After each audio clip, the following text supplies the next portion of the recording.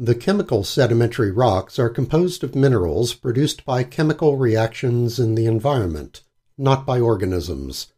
Let's learn characteristics of these rocks by their mineral composition.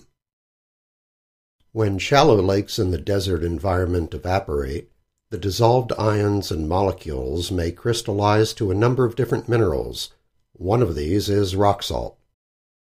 Rock salt is composed of halite, the mineral you know as salt. Fragments broken from rock salt exhibit the properties of halite: 3 perfect cleavages at 90 degrees, a Mohs hardness of about 2, and of course a salty taste. But we don't taste rocks in lab anymore, so just use the mineral properties to identify rock salt. Rock gypsum is composed of the mineral gypsum. It's commonly formed in arid regions from the evaporation of surface water or seawater. Because rock gypsum is composed of the mineral gypsum, it exhibits the mineral properties when fragmented: 2 perfect cleavages, a Mohs hardness of about 2. The most important and abundant rocks in the chemical group are the limestones. You might be surprised to encounter limestones again, but here they are. Calcium carbonate can indeed form by chemical reactions in seawater. We have 3 examples. Here's a rock with a fine-grained texture. Let's test it with acid. Yep, strong, vigorous reaction. Okay, it's got to be a limestone. This rock is called micrite. That's a word made from microcrystalline, because the grain or crystal size is microscopic. So a micrite is a fine-grained, hard, microscopic limestone. Here's a sample that appears banded and coarsely crystalline. Let's test it with acid. Okay, it reacts vigorously, at least parts of it. So we know it's also a limestone. But what type is it? The crystals aren't fossil shells, so it's not a fossiliferous limestone. It's not soft, so it's not a chalk. The rock is travertine. A travertine is a coarsely crystalline, typically banded limestone.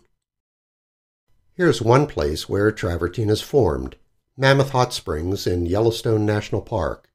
The banding forms as calcite crystallizes in layers when saturated groundwater flows over the surface. Here's the last type of chemical limestone. Note the millimeter unit scale. The particles are sand-sized, and they're exceedingly well-rounded. Let's see what they're made of. Let's try the acid test. Nice vigorous reaction. We certainly have a limestone, but what are these particles?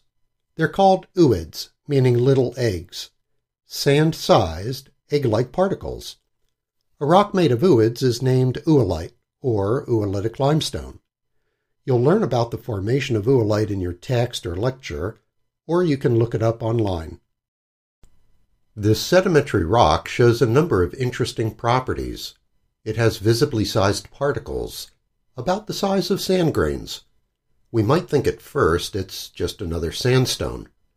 However, those grains are really round, almost like ooids. The rock feels quite heavy, really heavy. So whatever mineral it's made of is dense. Maybe it's got a metallic mineral in it. Let's do a streak test. Nice, a reddish-brown streak. That would certainly explain the higher density if the mineral is hematite. But what do we call this rock? Its sand-sized grains say sandstone, but the rounded sand-sized particles say oolite. But these ooids aren't made of CaCO3, calcium carbonate. It's not a limestone. The rock is basically a sandstone infused with iron ore minerals like hematite. This rock is an ironstone, and it's not found in many places in the world. Birmingham, Alabama is one, where there's an entire mountain of it, Red Mountain.